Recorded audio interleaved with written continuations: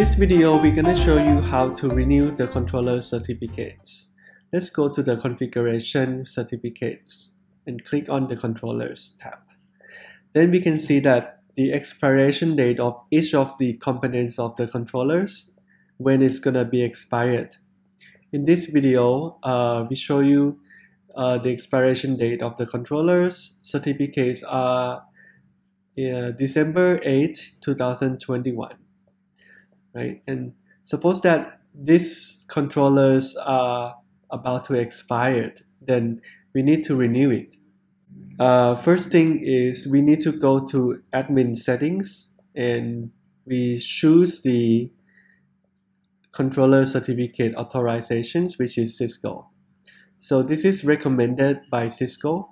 We have a certificate CA PKI on the cloud. So we can use the Cisco plug and play connect portal to sign the certificate automatically. And the certificate retrieval interval is 1 minute as set in this video. You can modify it, but I just want to keep it 1 minute so that we can get the certificate right away after we request the certificates. And the second thing that you need to make sure is you need to have a valid smart account credentials. In this example, I use my own account, which is SADWAN, and put the password in and save. The third thing is you need to have controllers accessible through the internet. You need to go and allow the firewall is to have on-premise controllers, and make sure that you have the DNS access as well. The vManage will talk to the PNP portal using the 443 connections. So let's try to renew it now. Go to the controller certificates, and first we go to the vManage and generate the CSR. Before we doing that, we just go and connect to the one of the client at the branch site and try to ping across the WAN just to make sure that it has connectivity.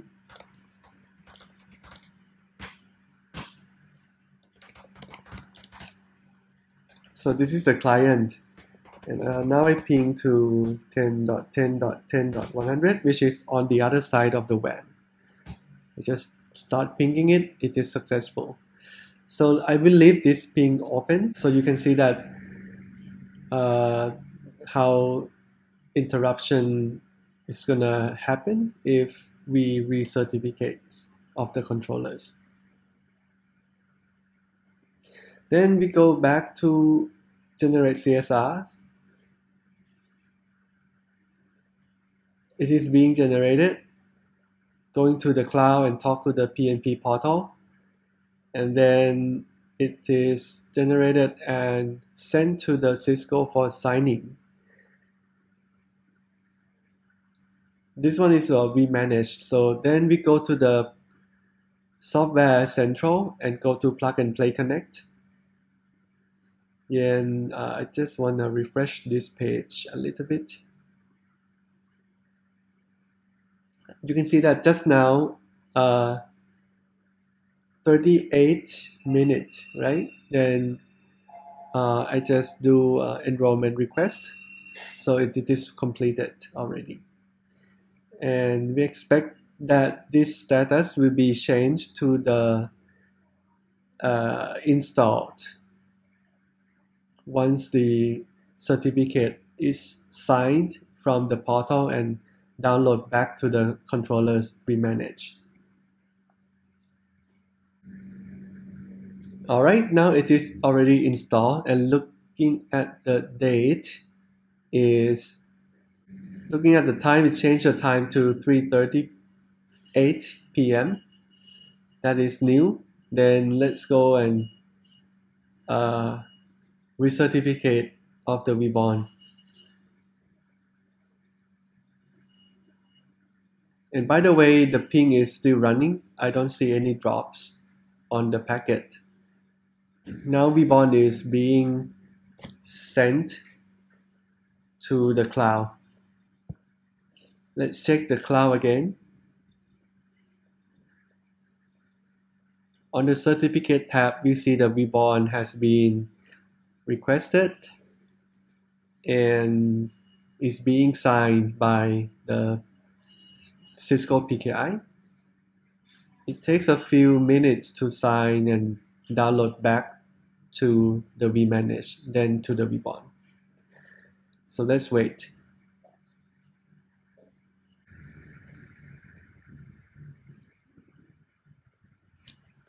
Alright, now it is already installed and it updates the expiration date.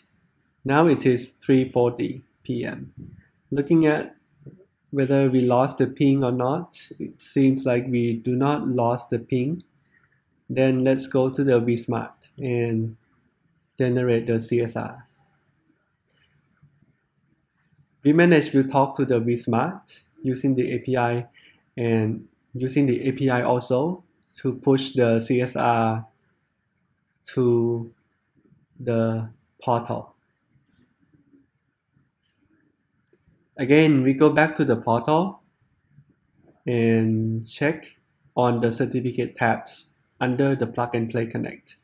We see that vSmart is there, enrollment request, and it is being signed by the Cisco PKI.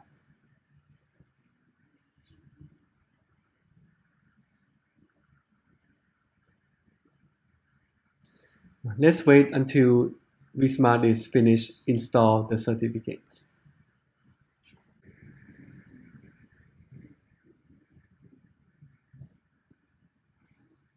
Alright, now vSmart has been updated with the new certificate. As you can see here, the date and time is changed. Now it is 3:42 p.m., which is the current time. Right, let's check everything is up. Yep, the vSmart is up, vBond is up, but notice something that the controller, the control plane from the edges goes down. Because yes, the vSmart, when it renew the certificates, then the control plane will be interrupted, so that we should have at least 2 vSmarts at the same time running. We should not do the recertificates on the vSmart for both of them at the same time. It is not a best practice. Then we see that the ping over here, I think it might have some loss here, but it does not. So it seems like control plane, it get interrupted, but the data plane doesn't get interrupted. So I think we are good now.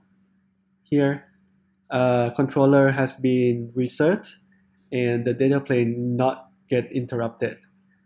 However, as I want to recommend, maybe if you can schedule the downtime or maintenance windows when doing the renew of the certificates on the controllers, that should be the best option. All right, that is it for this video. Thank you for watching.